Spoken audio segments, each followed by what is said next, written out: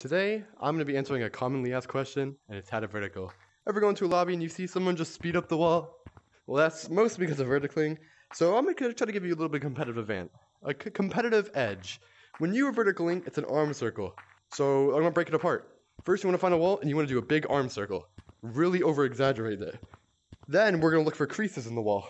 It's like these are good creases to start it on, and now we're going to lead into it a little bit, because you want to lean into the crease, because if you lean into it, you're more likely to not fall out of it.